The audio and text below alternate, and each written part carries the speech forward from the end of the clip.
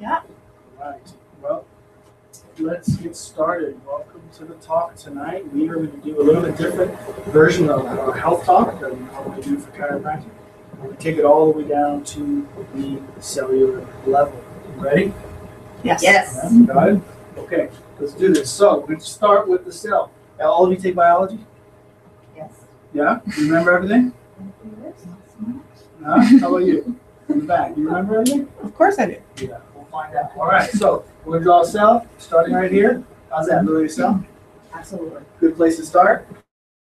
Parts of the cell. The cell wall. That would be good if we were plants, but we are not. So The that's cell a membrane. Membrane. Very good. All right. On the cell membrane. The cell membrane is made of mostly fat. It's very, very fluid, very, very wavy, very, very flexible. It moves around a lot. It's made of mostly fat and has all these little islands all over. Remember, this is like a ball. It's three-dimensional. So on this ball, you'll see all these different receptors. These here are not hairs. It's not a head. These are hormone receptors for different hormones. We like hormones? Everybody say, Yep. yes, we Yes. like hormones. What are some of your favorite hormones? Estrogen's your favorite? Hey. Any others? Cortisol. Cortisol's your favorite? Cortisol, testosterone, Insulin. thyroid, insulin. Yeah, there's all sorts of 400 different hormones. They all kind of work the same way. They float around through your system. They come in and they dock on these hormone receptors and they pass their information in and out. That's how they communicate with the cell. Kind of like a boat that we were just talking about earlier. Flip, docks in, people can get on and off, something like that. And there's also structures inside the cell. What are some of the structures you remember inside the cell? Not all at once. I really get overwhelmed. Yeah. Okay. All right. How about what we're gonna do? We have the nucleus. Remember that? What's inside the nucleus? Man, I told you it's a refresher. We're going real way back, right? Junior high, high school. DNA. That's where your chromosomes are. That's where our genetic code is in. A lot of people have learned through biology that's the brain of the cell. Well, what we learned through different experiments is what they did. They go in a cell, they take that brain out. What should happen to it? In the cell, and I took it out, what would happen to that cell? It would die. It would die. If I took your brain out, probably die. Same thing, but that doesn't happen to the cell. You can take that right out, the cell will keep going, keep eating, keep doing its thing, keep moving away from things it doesn't like, moving towards things it does. Only thing it can do now is divide. It can't replicate. So if anything, that nucleus in there is not the brain of the cell, it's the gonads of the cell. It helps it reproduce. But men in science have been confusing those two concepts for a long time. We have some other structures inside there. We have something called a mitochondria. Back to you, mitochondria makes energy in the form of ATP. That's our currency. That is the life money of your cell. You use that for every transaction you have in your body, from enzymes to vitamins to minerals to any kind of activity. You use the ATP. And this is not just cappuccino energy like everyone likes to enjoy here in this fine state of Washington. This is life energy. This is the kind of energy that if you don't have it, it's not a choice whether you want to do something or not. You don't got the juice. You can't do it. You can't move. It's a deep kind of fatigue type energy, life energy. So that's a big deal in there. Cell also, just like us, eats. So it gets good stuff from the outside in. It also gets rid of bad stuff that builds up on the inside. And that's pretty much how a cell looks and how it functions. Now, our question here is, how many cells look like this? What do you think? There's 70 trillion of them here. How many of them are built like this? All of them. Yeah, because remember, we came from two half cells that came together to make one cell. Don't get too excited. It's a different talk. So you get the concept, and then it divided. They tell two friends, and they tell two friends. So we got a whole body. So they're all made up of this in kind of the same way. It doesn't matter if it's a brain cell, liver cell, skin cell, toenail cell.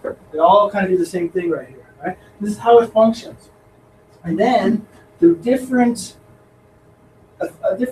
activities in life, we'll say, we'll call them stress. This will start to create different reactions. Can you name some stresses in your life? My Family, husband. yeah. Work, children, money, time, They're pretty much all similar. What happens is when we start to confront these different stresses, these different obstacles, the different events in our life, it creates a reaction in our body. Usually what's created is a little molecule. Right here. This molecule is very unique. It's got a positive unpaired electron up there. The body doesn't like positive charges. It likes negative or neutral. So that guy's not good.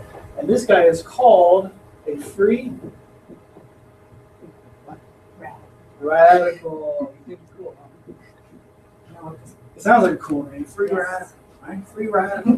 Yeah, I'm a free radical. No, they're bad. They're bad. This little unpaired electron up there goes around, and everything it touches in your body, every cell it touches, it starts to break it down. Goes through your body, floats through it, pings the cell, ping, ping, ping, ping, ping, ping, hits the cell, and little pieces come off, and it creates a process called oxidation. Now, ever hear of oxidation before? What is it called when it's on your car? Oxidation? Yeah, it's called bubbles in the paint. It's rust. It starts to break down the car. And same thing in your body. When this oxidation process starts to go on, I'm going to use some of your special paints. Let's see how they work. Oh, you haven't used them yet? Okay. All right, look at that. When oxidation starts to go on, it starts to go all over the cell. The cell, just like on the metal on your car, gets rigid. Starts to break down. That flexibility we talked about isn't there. It starts to cause what's called... See that one. Huh? It's really hard to see that one. It's really hard to see it. Well, you guys only have a bunch of girl color in there. You couldn't get a nice strong red. How about brown? Brown is the color of rust. All right, as you wish. There we go. This is the oxidation. This is what leads to inflammation, cellular inflammation going on. Now, all the while, this free radical is pinging, creating all sorts of different debris coming off of the cell. Now, look, I like to think of myself as the king of my castle.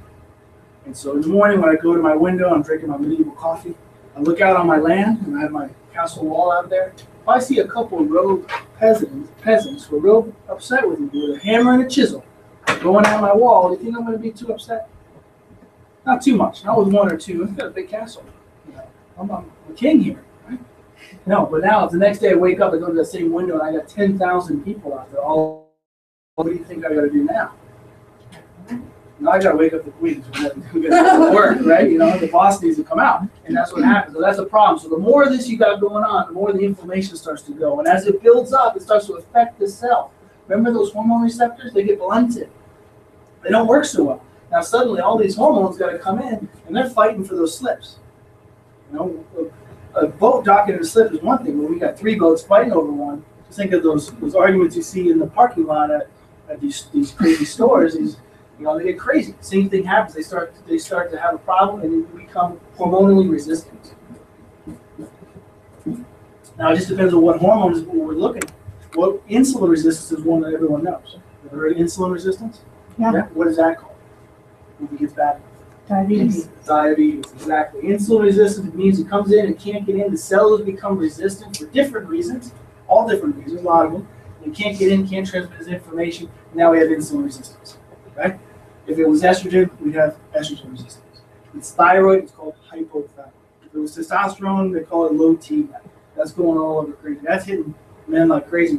Men have about 1/3 of the testosterone that their grandfathers or their lineage had 3 generations ago. That's pretty significant. There's a similar process is going on. So it keeps going, Eventually, this good stuff, the food, can't get in. So it starts to get malnourished. And then the bad stuff that needs to get out, can't get out. So it starts to build up on the inside. I don't know about you. It doesn't take long for my bad stuff to not get out before. I'm one cranky dude. A couple days later, everyone around me is going cranky because I piss them all off. I'm going nuts. Same thing happens. It starts to build up on the inside. And next, your mitochondria that makes your cellular money, your cellular energy, starts to get affected. And when that happens, what do you think happens to our energy? Down. Drops dramatically, significantly in there, right there. And then it starts to build up more. Now you start to see it in that nucleus where the DNA is. Now this is a big deal because when it starts to really piss off the nucleus and starts to affect these genetic strands in here, that's what triggers disease. When you think about it, this oxidative process, it's called a reactive oxidative species, comes down here, does this. This is the cause of all chronic degenerative disease.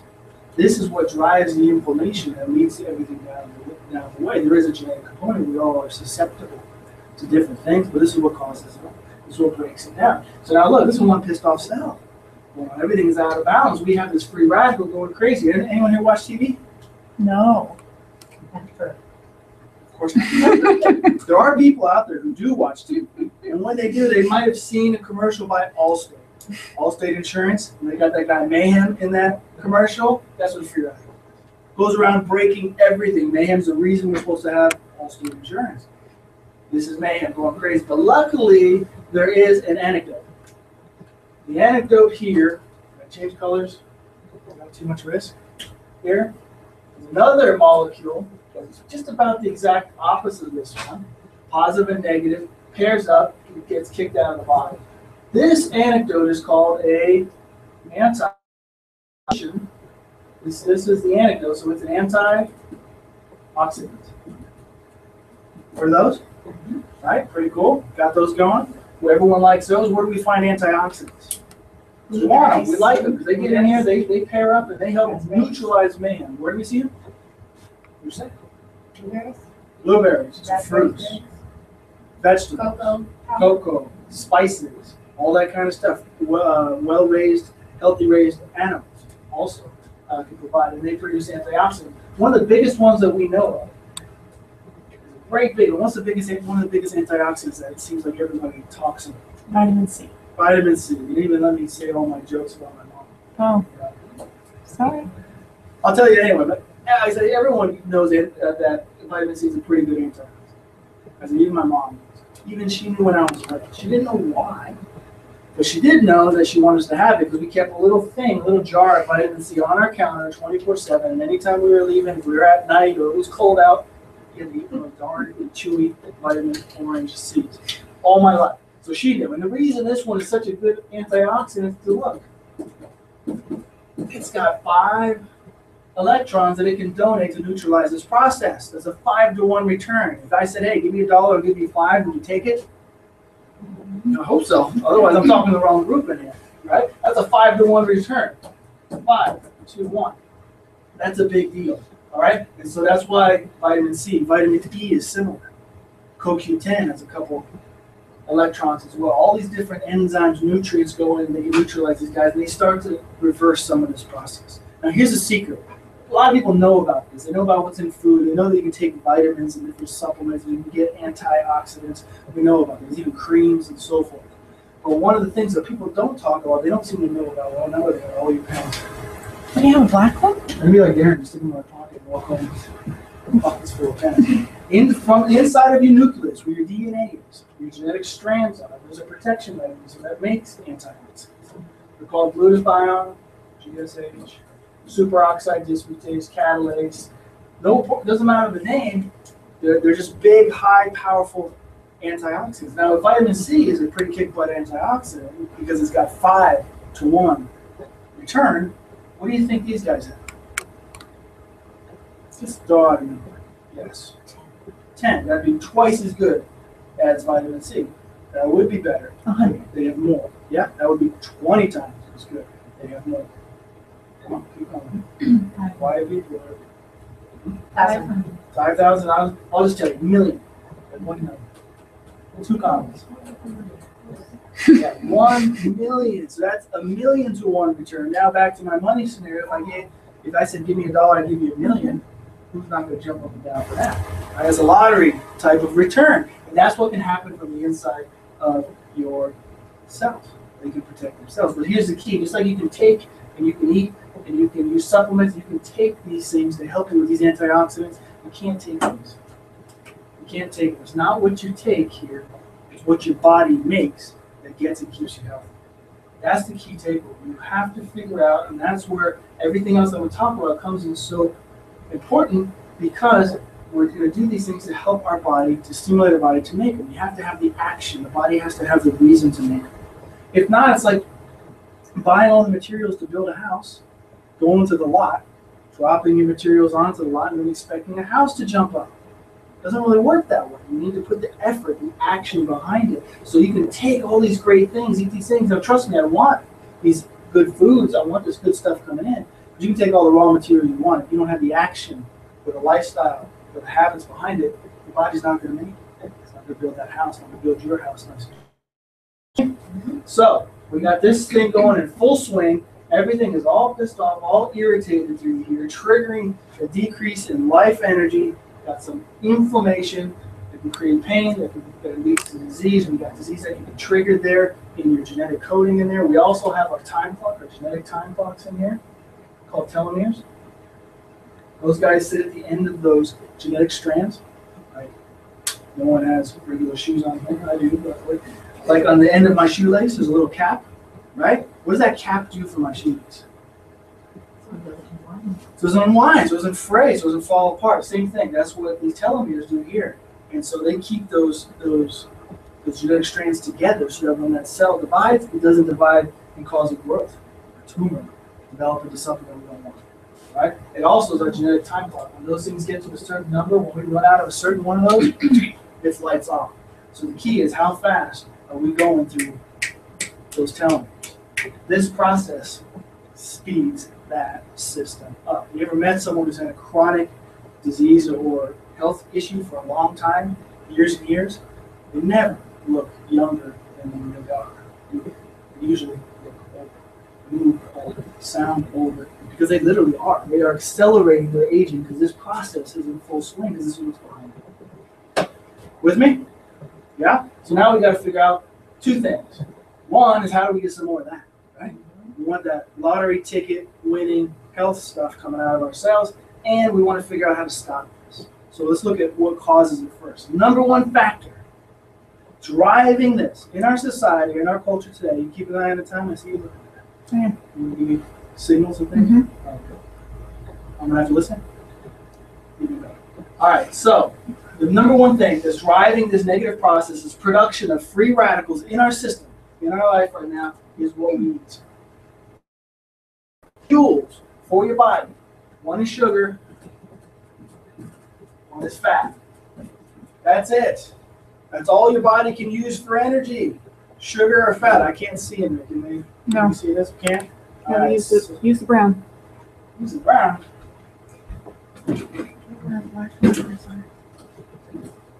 Sugar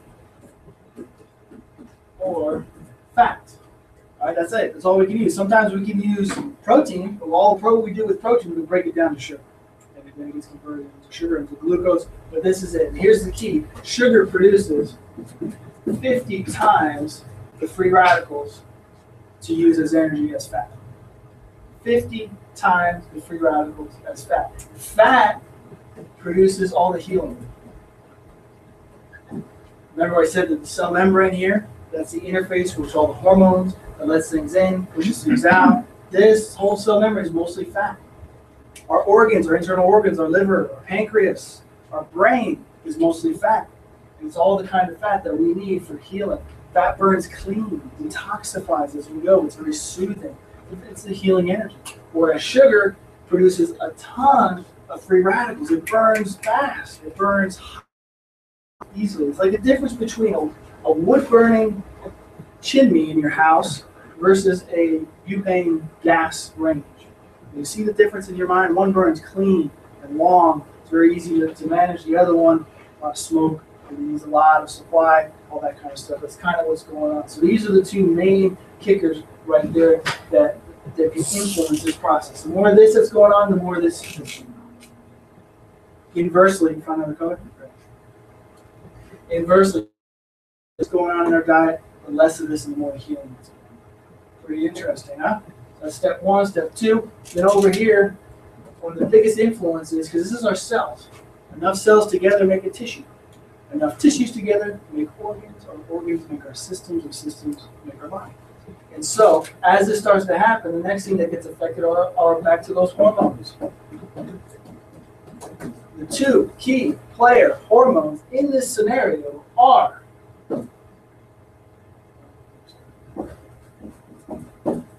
cortisol. It's a small board. I'm used to a much bigger board here. Jammed up. Let's go right on You the heard that wall. before? Insulin. Cortisol and insulin, those are the two key hormones that drive this process or can help this process. There are over 400 hormones we talked about. They all interrelate with these, but these are the two major ones because these are the only two hormones that you can have turned on all the time.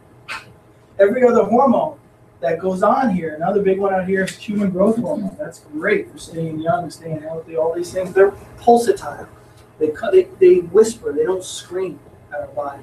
When they come on, they're influencers. They show up and things start to change. Things start to happen. Very subtle, and they're very powerful. But cortisol and insulin, man, we can turn those on 24/7, and that's not a normal process for our body to be in. Does that make sense? Anytime we have something that's supposed to be there just for a moment, and we keep it there constantly, it causes a problem. It causes that hormonal resistance that we're seeing over here. Right? Hormonal resistance. Cortisol, what do we know about cortisol? What do they say about cortisol? They call it belly fat and hormone. They also call it the stress hormone. This is triggered mainly by stress. These guys are linked together in our body pretty carefully, pretty closely. When one is turned on, it turns on the other one. They run the racket of systems. Hormones, as powerful as they are, they're fragile. They are easily influenced. And depending on who they're hanging out with, they'll change their behavior. Just like my kid on the playground, who's 5 years old, that whole group he's with, can really change the games they play and how they play. Same thing with our hormones, right? Cortisol, when it gets kicked in due to stress, due to things that can also cause this, it'll bring insulin. It goes up, it brings insulin with it. It causes insulin resistance by making insulin less sensitive. Cortisol is an anti-inflammatory. Anyone ever hear of athletes who get injured and they get an injection of? Yeah, corticosteroids, prednisone, cortisol. Yeah, it's the same thing. Prednisone is just synthetic cortisol. And it brings down the inflammation. Why? Because those free radicals cause inflammation. So in a natural balanced system, a little bit of cortisol can help calm it down. But when we're cranking 50 to 1, these free radicals, we're out of whack. It'll keep pumping cortisol. Keep pumping cortisol. Keep pumping cortisol. Then you add on top of that the stress we have, the worries, family, job, all of things. It just adds and snowballs, and it starts to throw these guys out of whack. They build on each other, and they go and they go and they go and they go. So they start to get in trouble. Insulin, on the flip side, is when you're eating and we're burning. It's just driving insulin up, and that'll affect cortisol as well. You see, it's this big circle that gets pumping through there, pumping through there, pumping through there. But there's another thing that makes this whole process worse. Each one is compounding on the other. See that so far? Here is the key. A lot of this system can be managed. It can be managed pretty well naturally. But there's one determinant here that can make all the difference, and that's the state or the tone of the nervous system. The nervous system has two main switches. It's either in sympathetic or stress mode, or it's in parasympathetic or healing. So I'll put here, parasympathetic, that's healing.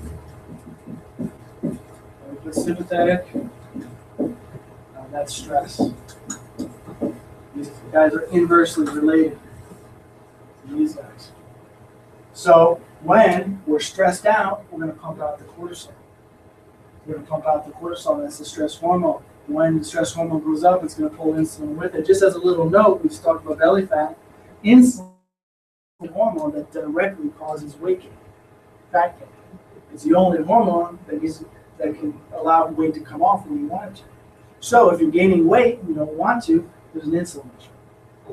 If you have weight you want to lose and you're doing the normal stuff, but it's not coming off like you may have before, or like you think it should, then there's an insulin issue. If there's an insulin issue, there's also a cortisol issue. Right? If these guys are involved, you got an imbalance of the nervous system. So you can only be in one state or the other. One is always dominant over the other. So if you're in sympathetic, worked up, stressed out mode, you're signaling this whole chain all the way down. And the opposite of that is to turn on the parasympathetic, quiet, the rest, the relaxation, the eating, the digestion. That's why it activates insulin. And we want to make sure we don't activate too much by the choices of the fuel we eat. So we keep cranking sugar, and when we're producing the free radicals, we're going to crank insulin and it'll throw us off your feet. Right? Follow me so far? Too fast, too far? Good? How about you guys? Fine? All right, now, the key to it all. Yeah? Too far? Worrying. Here's the key to it all. This is a new version. I can tell. Yeah, where's my eraser? I already messed it up. My eraser? Do you need an eraser? Oh, I missed my green. All right, here we go. All right, let's can we just do a quick recap of what we have so far? This is the cells of the body, entire cells of the body. It's all systemic. Doesn't matter what part of the body we're talking about, because it affects them all equally. This is in full freak out mode right here, because it's radicals. This comes out of balance with the antioxidants that we're either taking in our diet or making due to our lifestyle.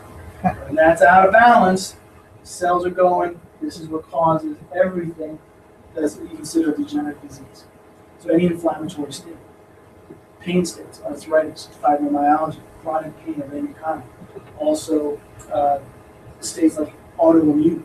So all the way from diabetes to different skin issues to anything that's considered irritable bowel, celiac disease, all the autoimmune stuff. Also can produce heart disease. Heart disease is inflammatory. Lung issues, inflammatory. Cancer is even considered metabolic and has an inflammatory process. All degenerates, all the way up to the different brain activity disorders that we're seeing. So kids with attention deficit, right? Hyperactivity. Things like how we mentioned chronic fatigue, depression. All these different things are all related. They all come down to this systemic reaction that's going on the cellular level. Crohn's.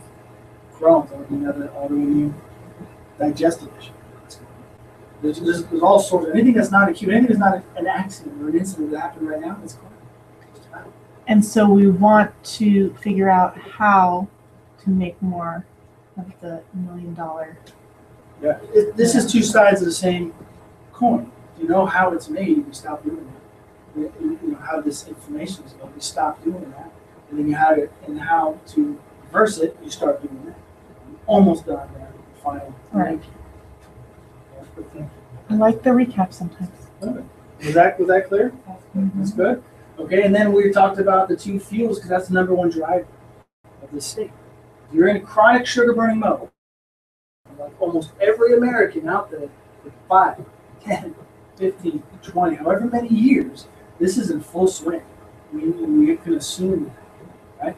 And so one of the first steps, which we get to in a bit, is switching that over. All leads down to here. This is where we get to.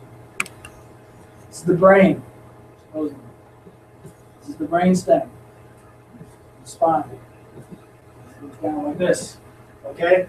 The brain and brain stem, this section of the spine controls the parasympathetic nervous system. So does the piece down here, parasympathetic nervous system. The tone, this all comes down to tone. Which tone is dominant? Are you chronically in the stress side, or are you on the healing side? Because it can't be both.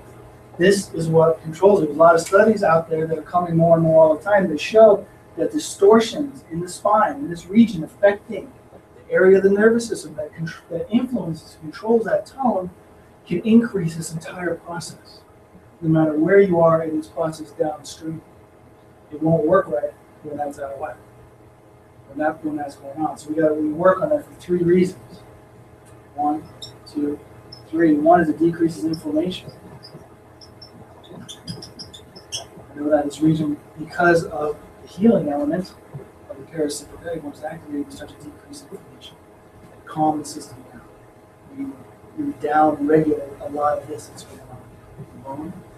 Number 2 is that it controls a lot of the blood flow. Brain. The big reason that that's important is there's an encasement around your brain, underneath your skull, that holds a fluid in it. And that fluid brings nutrients and blood flow in and allows your brain to operate on it. And that brain, depending on whether it's got the right blood flow and the right pressure for that, can keep you in one of these states because if it's being squeezed off. If it's not getting what it needs. If it can't get the nutrition through that, or it can't get the blood that it needs, then it keeps you in sympathetic. And this area here is one of the keys to that. Okay? And then the last one is the overall biomechanics. You need to have the entire spine working to pump that system in down. The point is here, this comes down, these all become interrelated.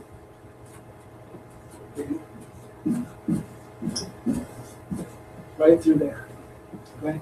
This is a master control system. This can help control what tone you're in. Are you in sympathetic, stressed out tone, or are you in the parasympathetic healing tone?